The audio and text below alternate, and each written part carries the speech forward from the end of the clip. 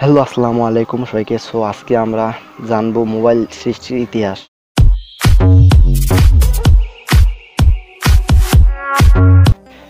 ধারণা করা হয় যে ইংরেজি মূল শব্দ হতে মোবাইল ফোন শব্দটি এসেছে। মার্টিন কুপারকে মোবাইল ফোনের জনক বলা হয়।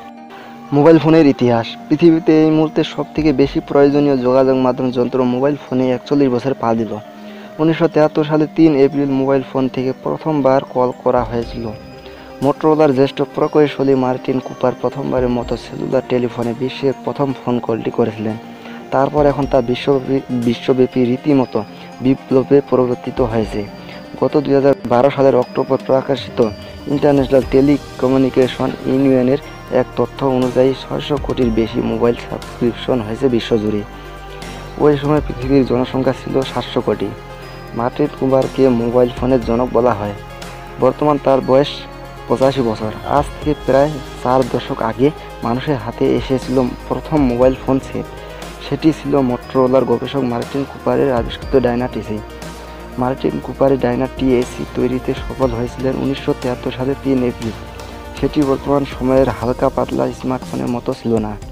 1 কেজি ওজনের সেই সেলুলার ফোনটি লম্বায় ছিল 10 ইঞ্চি।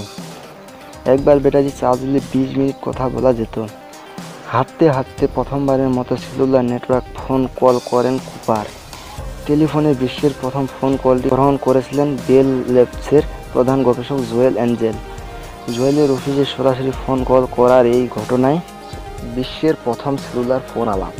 অবশ্য জেনারেশন ভিত্তিক মোবাইল ফোনের ইতিহাস বেশ কয়েকটা অংশ বিভক্ত আছে, যেমন 1G, 2G, 2.5G, 2.75G, 3G, 4G।